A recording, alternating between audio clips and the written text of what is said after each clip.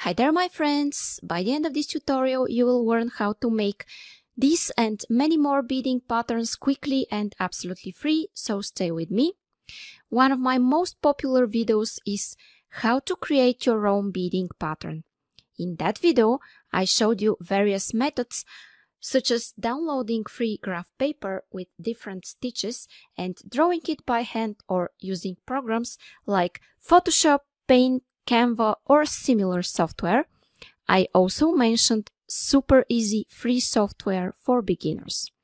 Today I want to present the second part of that video where I will show you how to make a custom pattern using BeadTool 4. This is a professional beading software with a free version that you can use to create your own patterns. However, if you want to save and export your projects professionally and sell them as digital products, you should consider buying the Pro version. The price is around $50, which is quite reasonable for lifetime access with all future updates. Okay guys, and before I start creating my pattern, let me show you some of the basic options. This pane could move. You could switch between the percentages, make it smaller, make it larger, and then click between your first two choices. Here you could switch between square stitch, loom stitch, they're basically the same, brick stitch, gourd stitch, peyote stitch, and from 2-drop to 9-drop peyote, also tubular peyote, right angle weave with 1, 2 and 3 beads.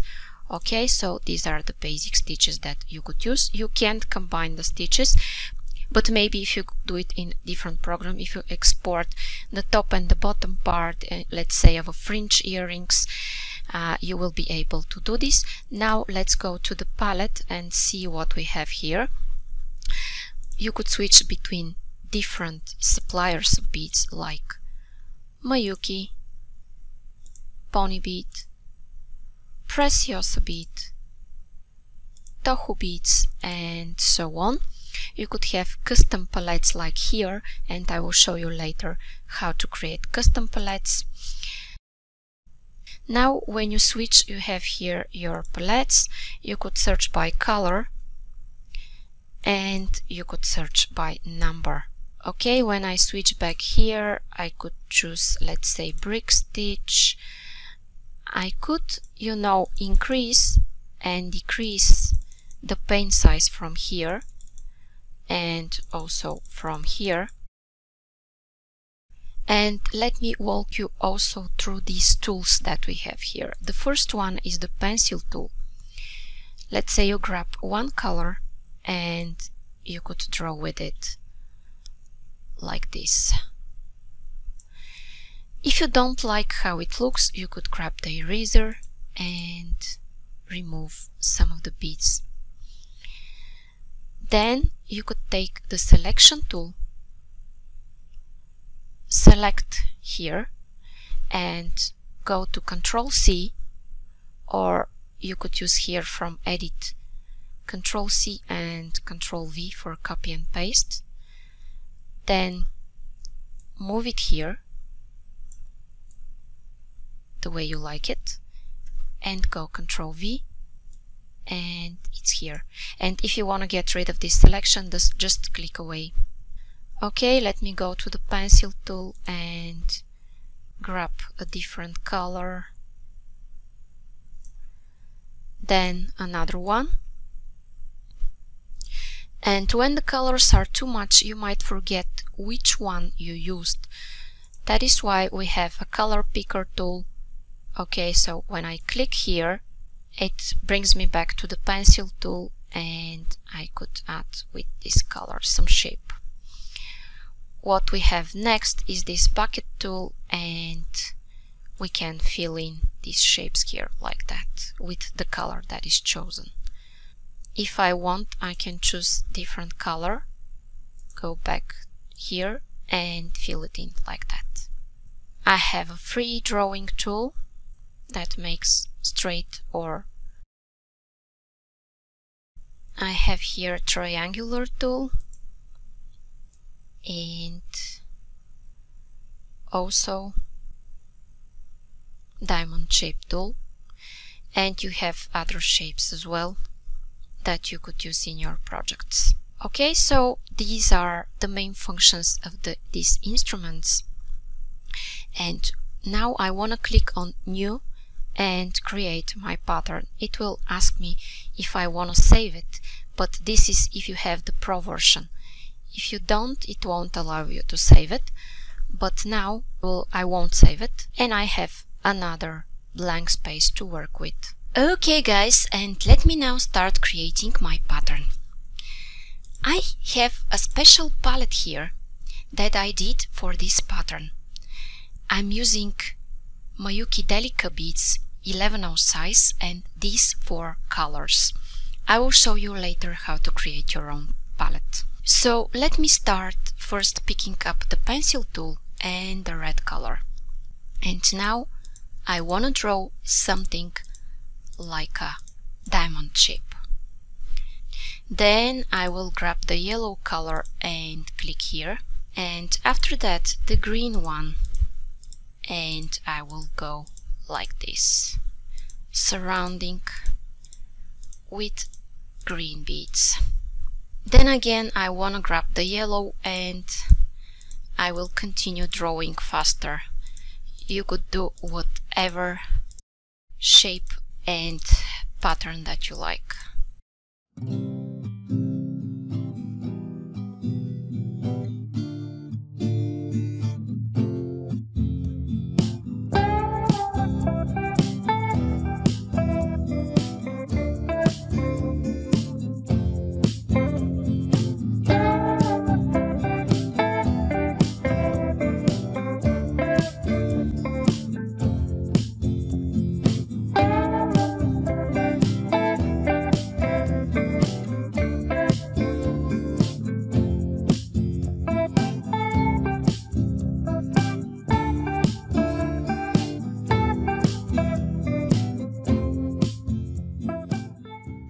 Okay guys, and now I want to show you something, because I want to draw here more, but there is no space.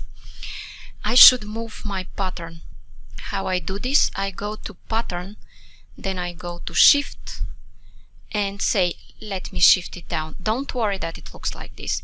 When you click again it will be fixed, but I want it going down, and you could also move it right or move it left.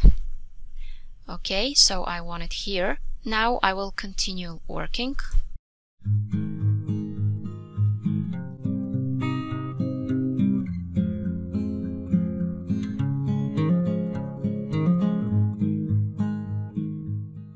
Okay, and now my pattern is ready.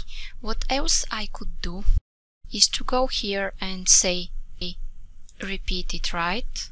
Now I will go to undo. Okay, what else you could do is to trim it. Now let me show you some export options.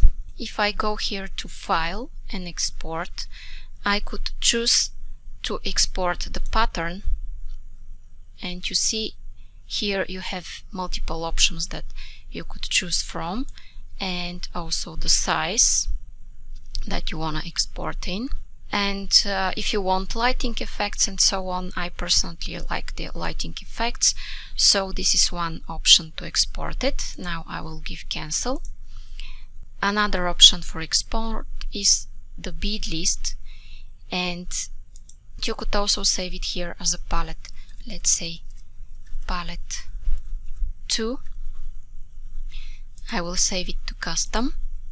And another thing you could do with this export option is to export the word chart, which is the rows, the beads and the numbers.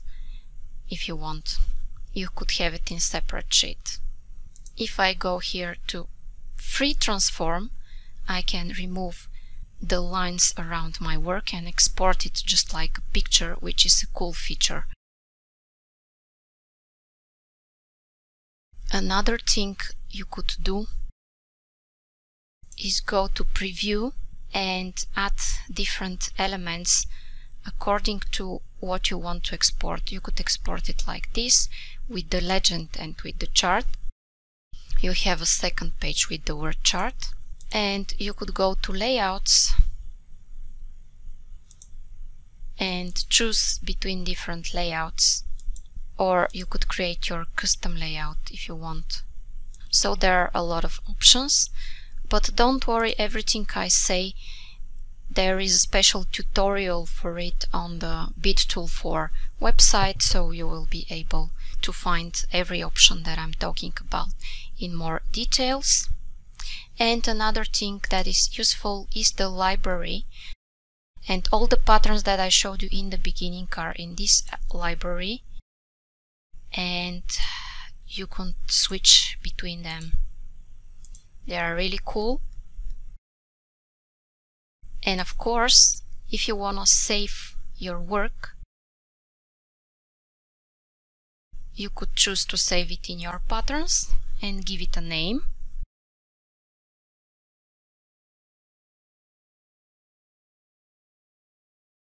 And you could save it, and when you browse library and go to custom patterns, you could switch between the patterns that you did. You see, I saved this one twice, but I have this one as well. Here you also have stamps that you could choose between and use them, and you have custom palettes and stock palettes. And I already showed you this one, and if you want to create a new folder, it's down there. Here maybe you won't be able to see it. First time I missed it, by the way. Another thing you could do is that you could transfer a picture, and I will show you this one as last. I won't be using it a lot, but maybe some of you will be interested in this feature. That is why I go to new, and I want to increase a little bit my pane here. Now I want to go to picture and choose, let's say, my logo. Open it. Now there is a hand, so you could move it wherever you want, and you could resize it the way you want. Now what you can do is go to transfer, and here you have different options: nearest color or popularity. Also, you can switch between palettes and choose how many colors you want. You see, the greens are acceptable, and the grays and the red ones are not acceptable. So also you could choose here this option.